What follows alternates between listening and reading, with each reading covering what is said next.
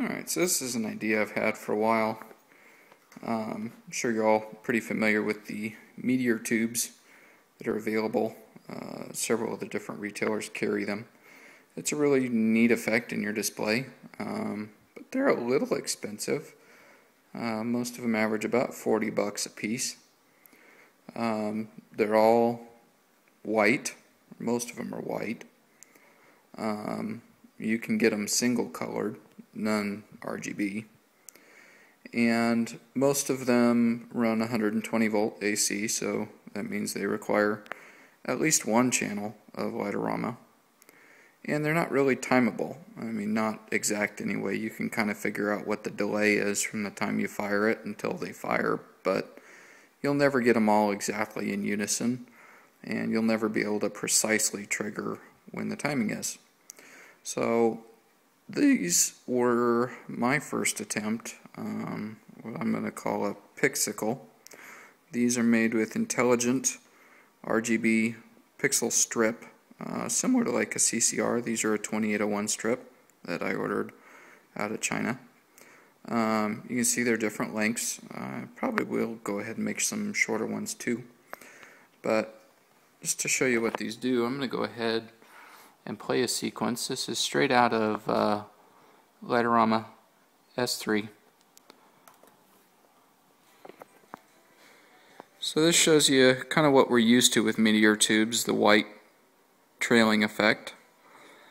But you'll notice that these can actually go in unison. And they don't do just white. Here we see green. In fact, they'll do any color. They can do multiple colors together. So you could do a white with a red tail on it if you wanted.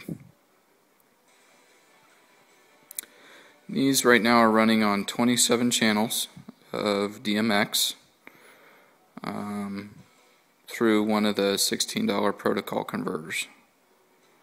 That's the little box you see up there.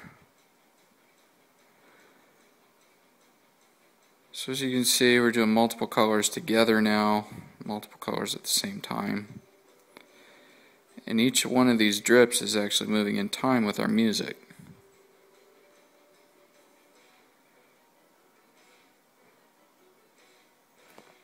Again, none of those are things you're going to get with a regular meteor tube. So that's as far as I've programmed on this one. Construction on these is really basic, really simple. All I did was take a piece of 1/2 inch PVC, put a cap on this end, ran my digital strip up, and I got a pair of pigtails at the top, one coming in, one going out. Each the sequences is based on a 7 channel or 7 RGB channel, because my longest tubes are 7 pixels long. The in between ones are 5 pixels, and like I said, I'll probably do a couple little shorties that are 3 or 4 pixels long. But these all run off just that one little protocol converter.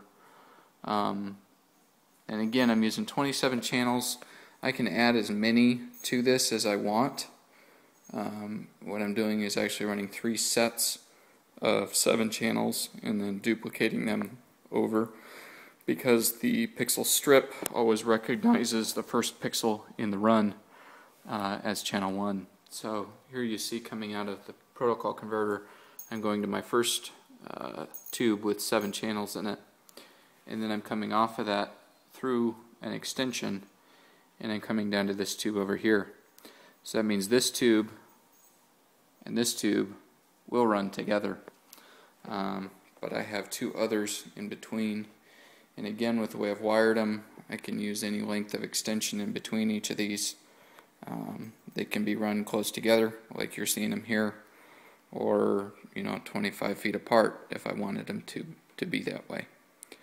So that's it. That's my newest little project, trying to design or come up with something that I can use these protocol converters for, and a simple project with some pixels. just to try something different.